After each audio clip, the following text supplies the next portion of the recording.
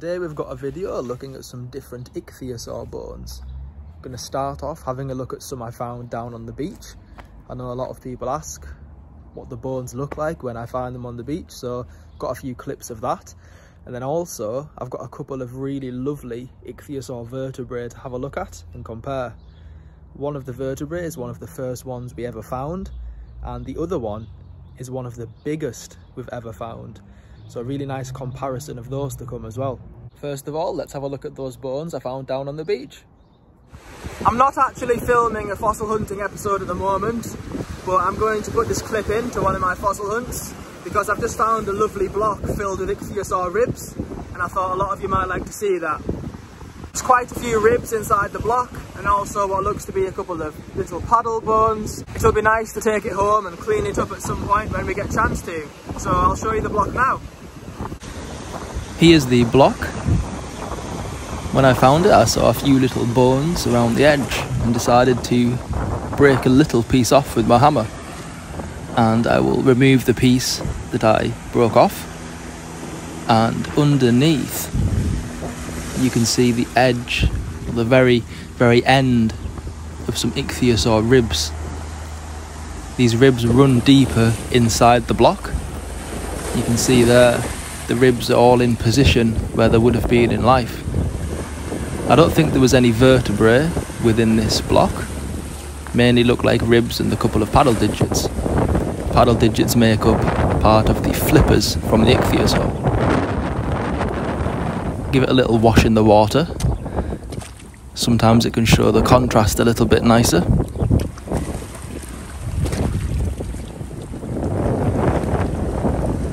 So there you have it. Nice little block of bones before preparation. As you can imagine, this piece would probably take several hours to prepare, to remove all the limestone and show the bones.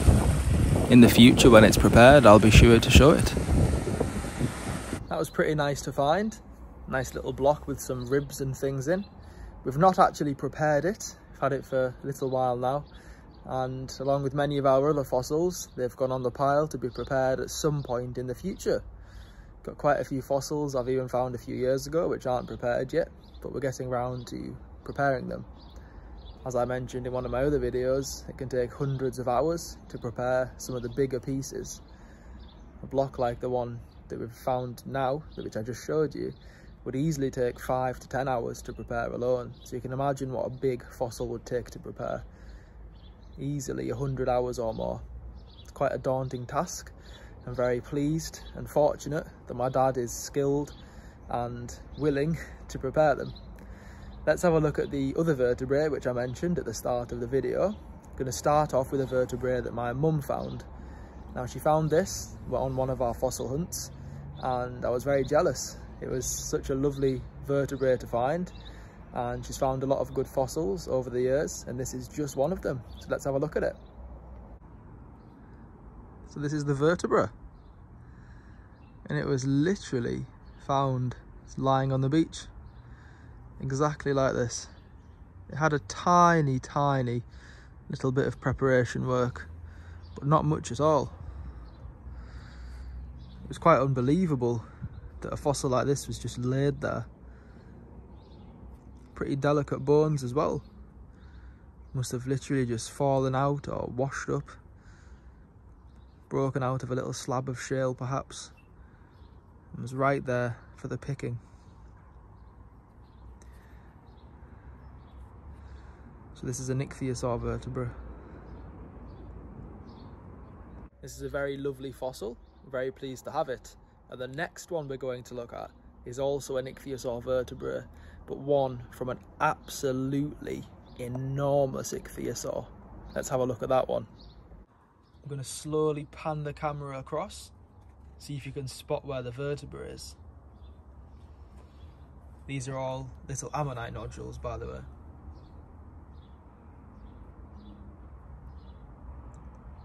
Now, I think I probably made this one a bit too easy. I'm sure you can already see it by now. It might be hard to tell, but this is considerably bigger than the average vertebra.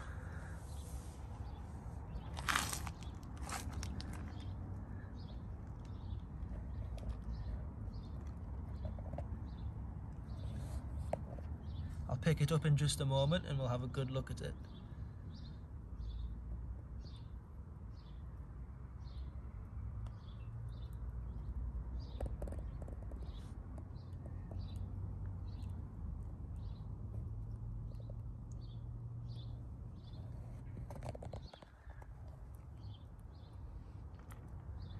As you can see, this is just ginormous.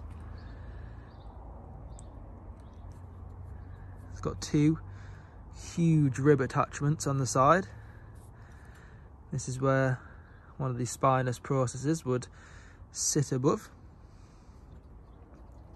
attached by some ligaments. But yeah, this Ichthyosaur vertebra is just something else. It's just on another level compared to the average Ichthyosaur vertebra.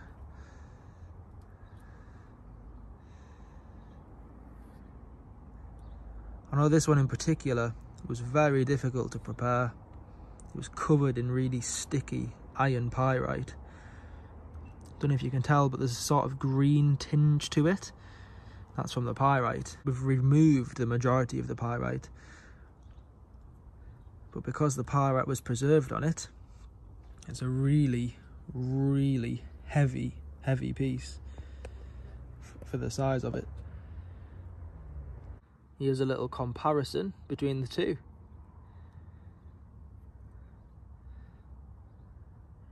This is still a superb piece to find, but in terms of the size, this is also incredible.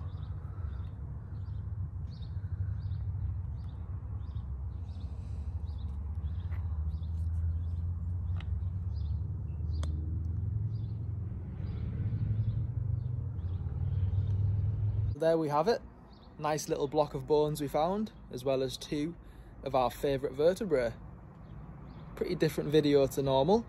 However, showing ammonites and ammonites only all the time can be a little bit repetitive, so I like to mix it up with a few different fossils.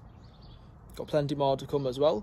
And as I said in some of my previous videos, just let me know if you would like any particular videos making, which I've not made yet. Thank you for watching, and I'll see you in the next one.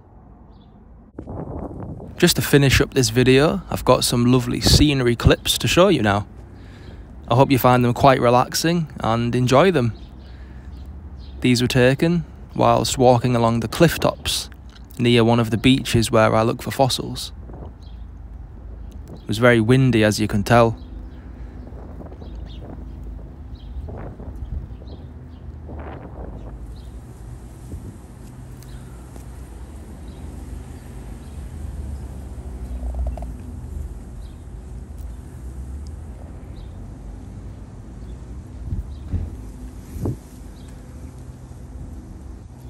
Got some shots coming up of the sea in just a moment.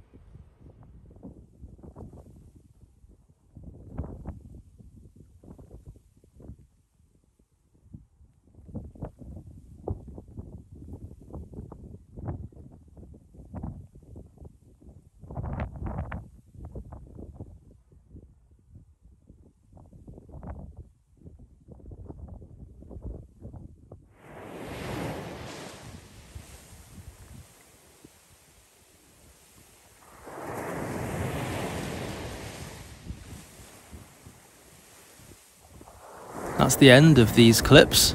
I hope you enjoyed them, And next up is a little reminder that if you'd like to support the page in return for some ammonites to open up yourself at home, please just drop my brother a message, either on his Instagram page or drop him an email. Thanks again for watching, and I'll see you in the next one.